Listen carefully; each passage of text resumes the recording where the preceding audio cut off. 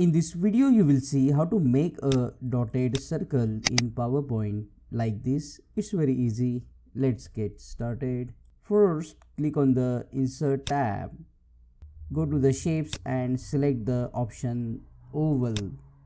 Now press Shift on your keyboard and draw a circle using your mouse. Now by default, this circle will have a blue color. We will first remove the blue color by going to the Format Shapes, and under the field select the option No Field, so the color inside the circle will be removed.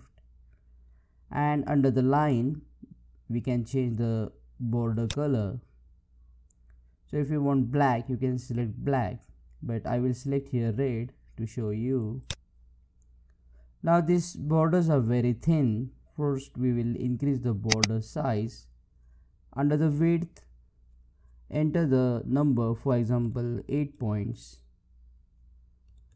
and you will get the thick border. If it's too thick, then just reduce the number, for example 5.